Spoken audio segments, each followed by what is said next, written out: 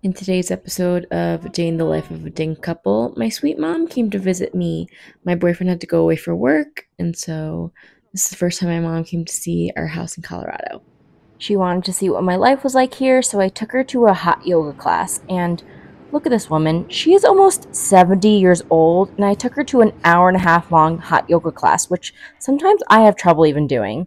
And this is us afterwards, and it was quite the workout, and I am so proud of her. I didn't think that she wouldn't be able to handle it, but she was like, Julie, no, never again. If you're lucky enough to do this with your parents, I highly recommend because it's a great bonding experience. I've never done this with her. Then we went to where I take anyone that comes to visit me, Garden of the Gods, which is a great thing to see in Colorado. And just one of those life bucket list things. Here's my mom being a cute tourist with a deer, some more touristy things.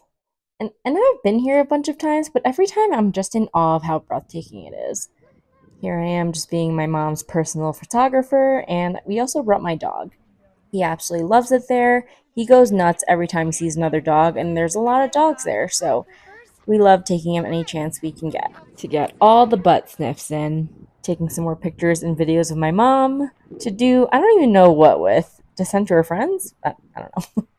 Then we went to a local brewery where we saw this dog, and don't be fooled, this is not my dog, but this is what I thought a typical golden would be like and what I thought my golden was going to be like. But instead, I got this scared boy, and I wouldn't have it any other way.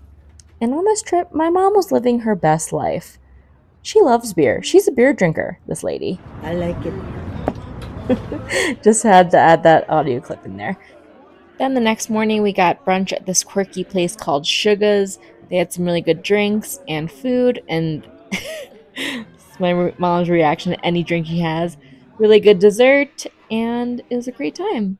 One of my neighbors brought over her dog for a little doggy play date. This is how I like to socialize my pup. We don't like going to dog parks at all. We've just had too many traumatizing events happen there. And this is her dog just always humping mine. For dinner that night, we had a classic bibimbap, just with whatever veggies we had in the fridge. Really, any veggies you have is good. I love it. Just throw an egg on it. And that was my mom's visit. You know, I cried at the airport.